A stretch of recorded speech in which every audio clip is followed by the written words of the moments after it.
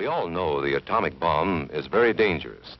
Since it may be used against us, we must get ready for it, just as we are ready for many other dangers that are around us all the time. First, you duck, and then you cover. And very tightly, you cover the back of your neck and your face.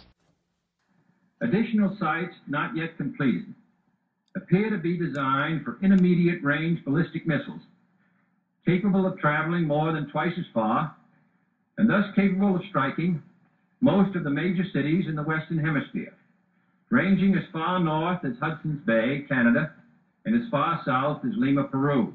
This urgent transformation of Cuba into an important strategic base by the presence of these large, long-range, and clearly offensive weapons of sudden mass destruction constitutes an explicit threat to the peace and security of all the Americas. Remember what to do, friends. Now tell me right out loud.